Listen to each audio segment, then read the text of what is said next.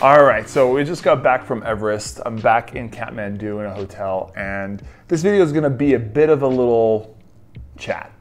Although there's gonna be some takeaways for you. Something really valuable that I learned, I'd say 8 months ago, from a colleague of mine, Jesse Itzler. Great guy, has taught me a lot. I love his mentality, and he has this amazing test, this happiness test, that I want you guys to try right now. So this is how it works.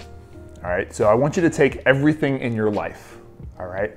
Imagine your relationships, your health, your parents, your work, where you live, all these little details, everything in your life. And just put it in a blender, mix it all up, and you've got this bucket of stuff, life, right?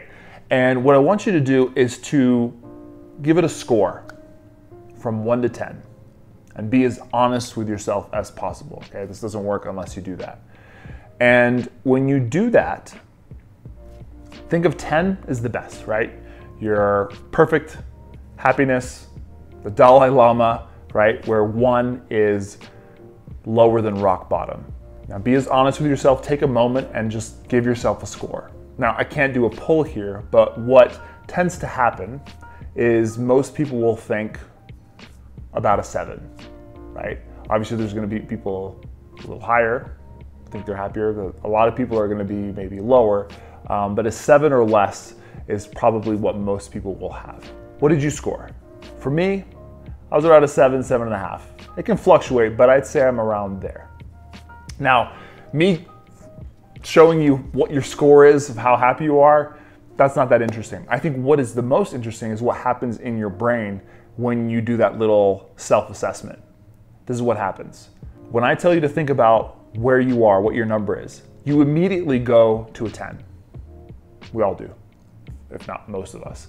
And what will happen is, okay, then you start to say, well, I'd be a 10, but then this part of my life isn't so great. So maybe take a point off or half point off. And then this thing could be better. So maybe take another point off, and then you settle somewhere, right? And for me, I settled around a 7, right? So that means that there are some things preventing me from having a 10. Now, what to take away from this test is what you immediately thought was impacting your happiness score. Those are the things you need to work on, right? Those are the things that are preventing you, supposedly, from being happy. This doesn't sound so crazy, but when you put it in that perspective, you say, well, yeah, maybe those things aren't so great. And if I have so many years left of my life, you know, I'm 37, I'm walking around with a 7, right? A C, that's a C minus, barely better than a D in happiness in my life. Like, what else am I doing in my life if I'm not trying to be happy? And I'm just walking day to day, happy with a C minus? No, that doesn't feel right, right? Like, maybe in other things, you know, fitness, maybe I can deal with a C. Maybe money could be a C, right? But happiness in my life, like there's nothing more important. Why is that not an 8, at least? Why is that not a 9? How can I make it a 10? So what's powerful about this exercise is that the things that detracted from your score, those are the immediate things that you need to work on to boost your score. And so for me, when I did this test a number of months back, I realized it was mountains. I'm missing mountains in my life. That's a big detractor for me. I live in Miami. I grew up here, but I hate the beach. I hate water sports. I hate going to the beach. I hate the constant heat. So why am I here? I love the mountains. I love snow. I love being able to go outside in the wilderness and go up, you know, on rock, on snow, on glacier. Why is that not part of my life? If that's the only thing that's limiting me, or one of the things that's limiting me from my happiness score being at least an 8 or a 9, that's a simple thing to change. I move, or I find a way to be closer to the mountains.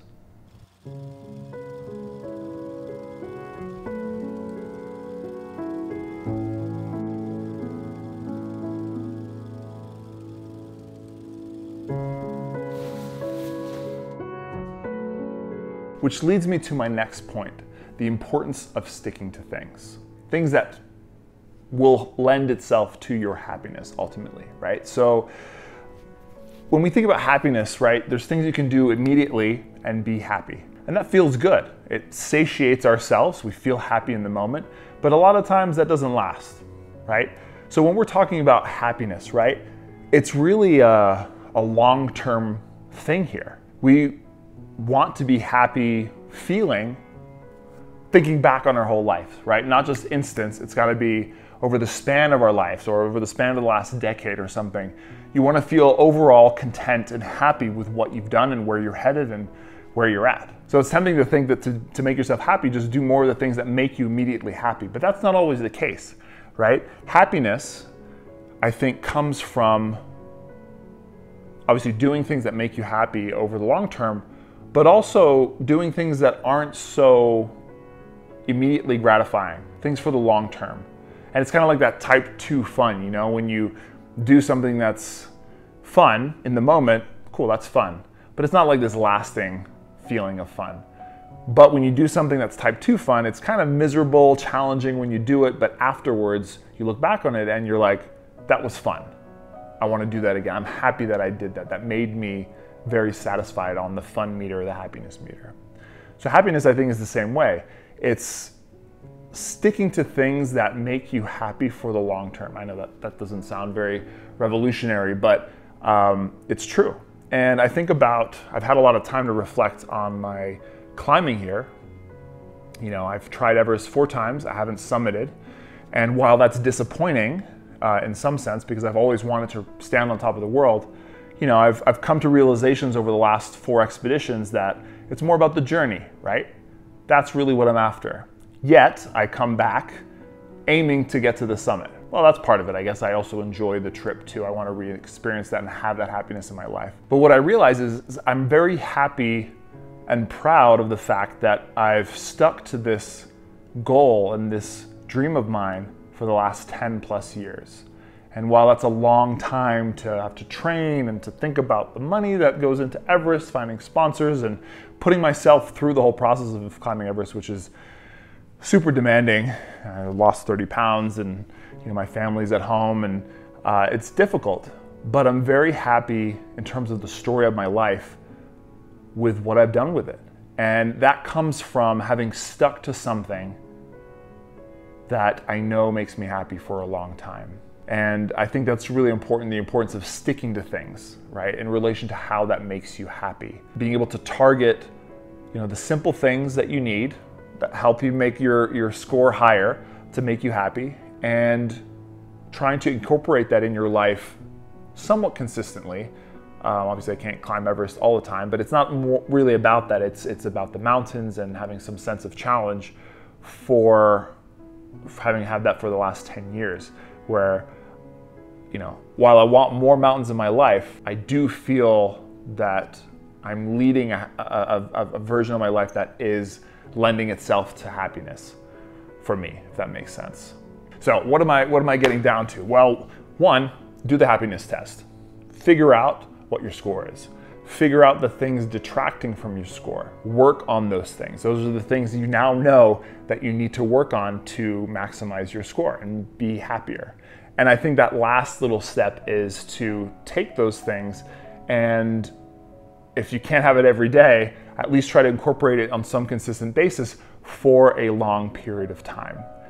Now, obviously setting long goals and sticking to things for a long time is hard, but if it's something that will make you happy, I don't think it's that hard to incorporate it for the long term. You just gotta realize what it is and act on it. I think that's my point here. So, just a bit of rambling, some thoughts. I'll have more thoughts on my Everest climb, some more videos coming up about it, but I just wanted to share that little happiness test with you. For those of you struggling out there or kind of unsure where you are in life, maybe this will help you get on track just a little bit. And thank you guys so much for listening to me. I'll be back home very soon. Please like and subscribe, share, and looking forward to the rest of this year with you guys. And who knows, maybe I'll leave Florida and move to the mountains sooner than you think. I'm out.